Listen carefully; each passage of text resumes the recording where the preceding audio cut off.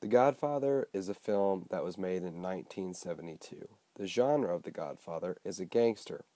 It is a part of the American crime drama genre as well. It is ranked number 2 on AFI's list of 100 greatest movies in their 100th anniversary of doing so. It is based on the best-selling book The Godfather by Mario Puzo. This film, The Godfather, won Best Picture in 1972, Best Actor for Marlon Brando as Don Vito Corleone, and Best Adapted Screenplay for Mario Puzo and the director Francis Ford Coppola. Francis Ford Coppola was born in Detroit, Michigan, April 7, 1939.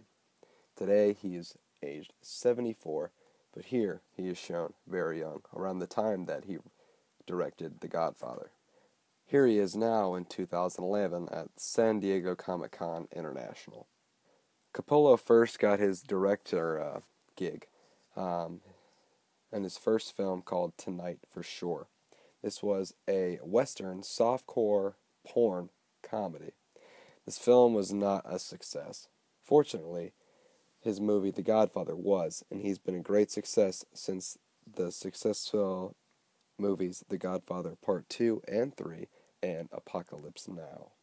The Godfather story centers around actor Marlon Brando, who plays Don Vito Corleone, the head of the Corleone mafia family in New York.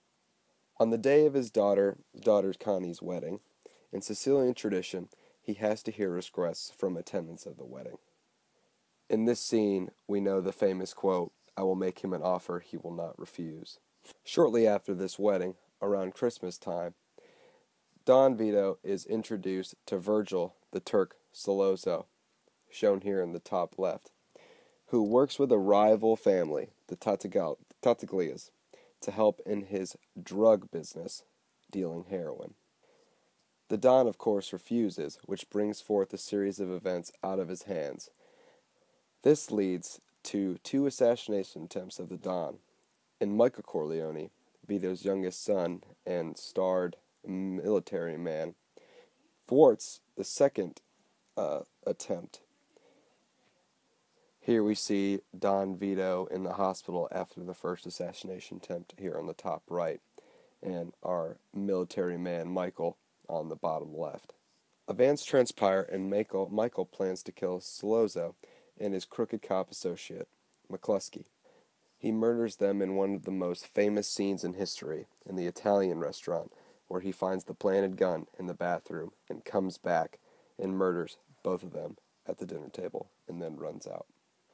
Michael flees for Sicily in an attempt to exile, and Vito attempts to settle the war between the crime families. Don Vito later dies playing with Michael's son, Anthony. Michael is betrayed by Carlo, his sister's husband, who has killed his brother, although Michael does not know that.